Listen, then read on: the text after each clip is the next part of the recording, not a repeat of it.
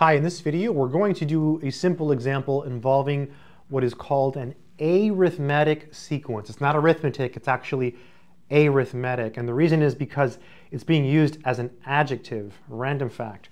Anyways, arithmetic sequence. It's fun to say the word arithmetic. And we're going to find the first 5 terms. The first term is a sub 1, which is 3. And d is 4. D is the common difference. So there's a couple different ways to do it. I'm looking at my book here. This is from my book.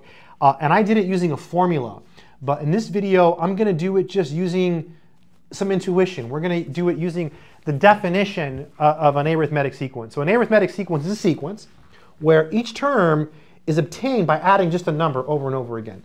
So we're told that the first term is 3, and d is called the common difference. That's the number that we add. So we need the first 5 terms. So let's write the answer. The first term is 3. We get that for free, right? They give it to us. So we are 20% done with this problem even before starting. So now to find the next term, well, this is the common difference, right? D equals 4. So we just add 4. Well, what's 3 plus 4? That's 7. That's the second term. And then 7 plus 4 is 11. That would be a sub 3. Add 4 again, we get 15. I feel like I'm going to add wrong. Add 4 again, and we get 19. I don't know, I just got nervous. Like, oh, I'm adding 4. So 3, 7, 11, 15, 19. That's the first 5 terms. And you can do that because it's arithmetic, right? What is an arithmetic sequence? It's a sequence where each term is just obtained by adding a fixed constant to the previous. It's the same number every time. It's called the common difference. It's called the common difference, by the way, because look at this. 7 minus 3 is 4. When we take the difference, we get 4. 11 minus 7 is 4. 15 minus 11 is 4. 19 minus 15 is 4. So that's why it's called the common difference.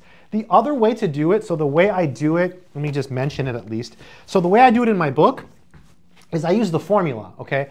And the reason I did that is, I don't know, but the formula tells you that the nth term of an arithmetic sequence is the first term plus n minus 1 common differences, right? N minus 1 common differences, kind of a nice way to think about it, right? So to find the nth term, you take the first term and you add n minus 1 common differences. And so in this particular example, we could have used this, right? So for example, a sub 2 would have been a sub 1 plus 2 minus 1 times 4. Wow, way to make it harder, right? Way to make it way harder.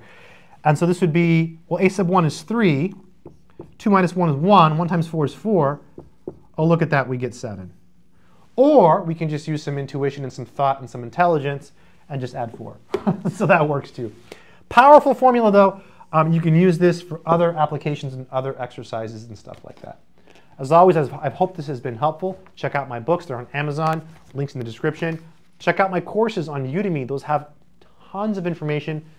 Links in the description or on my website, mathsorcerer.com. As always, stay strong, my friends.